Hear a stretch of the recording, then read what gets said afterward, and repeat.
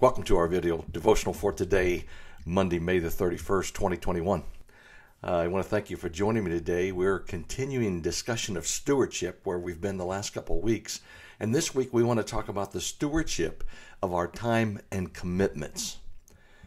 In Psalm 24:1, there's this very precious scripture that kind of encapsulates for me the stewardship of our life. The earth is the Lord's and all its fullness, the world and those who dwell therein.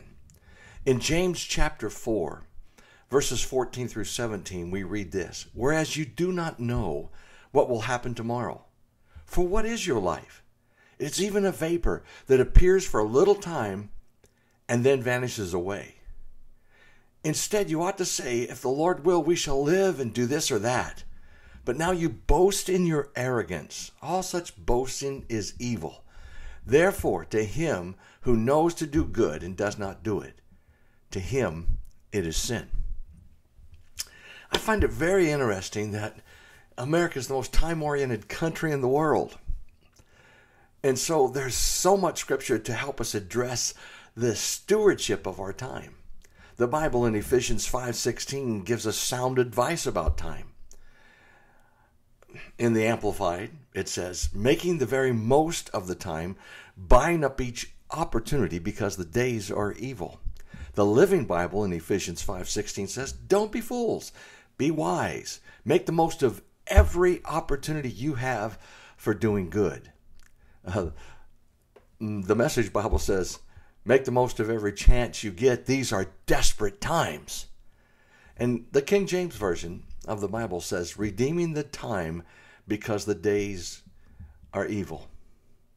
Now, since we live in this country that has so much about clock watching or watching the time, it seems like we get pushed to the very edge so often about not just an hour, but minutes and even seconds. And because of that, we overanalyze our lives. We tend to just, I've got to do this, I've got to do that, I've got to get this done, and so forth. We do need obedience to God's word, but we need the sense of rest in the press, in maybe the oppression and all the onslaught of all this time constraint. And Jesus seemed to carry that rest in the press all the time, every day of his life. I believe that much of our anxiety about life is related to the misuse of our time and the overcommitment of our lives.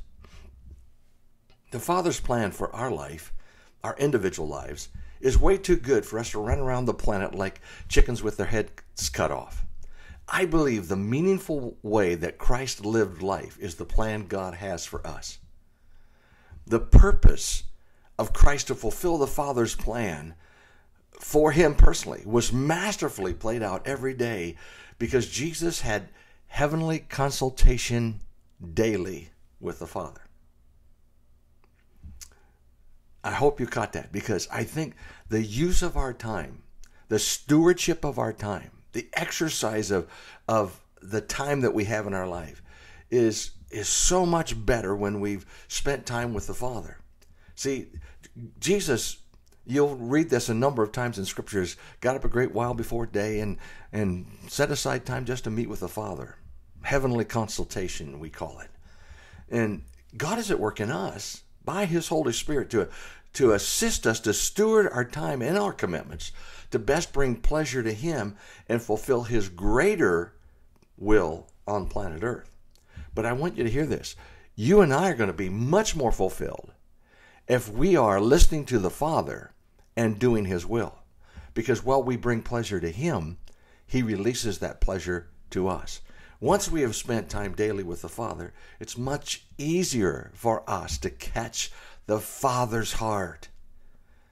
And knowing the Father's heart will greatly assist us in using our time wisely and guarding our commitments so as not to interfere with our bringing glory to God by both the use of our time and the exercise of our commitments.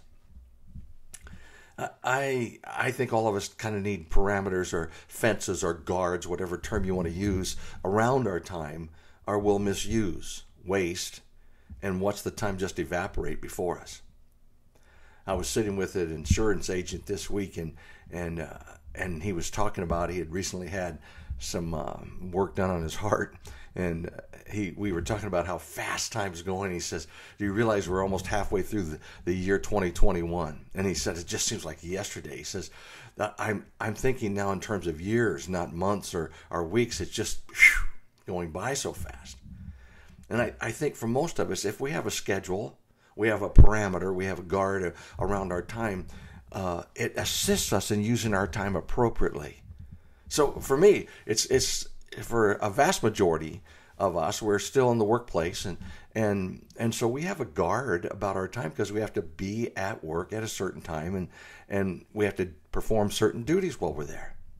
And even if over the last year and a half, it's an online schedule for us, it still assists us in guarding our time.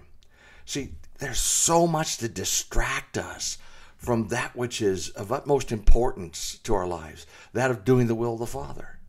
That if we're not careful, we'll just let time fly away from us, and we won't make proper investments with our time. We won't exercise the stewardship of our time appropriately.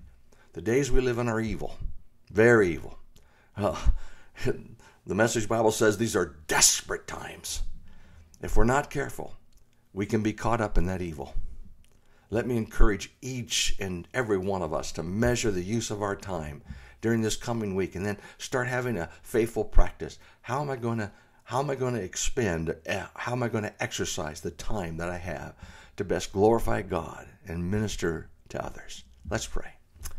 Father, thank you for the Holy Spirit, which is active right now in every one of us to direct us in the use of our time. Oh, may you be glorified through how we use our time today. And may we be of benefit and of service, not only to that really close person to us right now, or our family, or the place where we work, but to everyone we come in contact. Let us be a blessing. Thank you. Amen. Grace and peace. Have a blessed day, and guard your time carefully.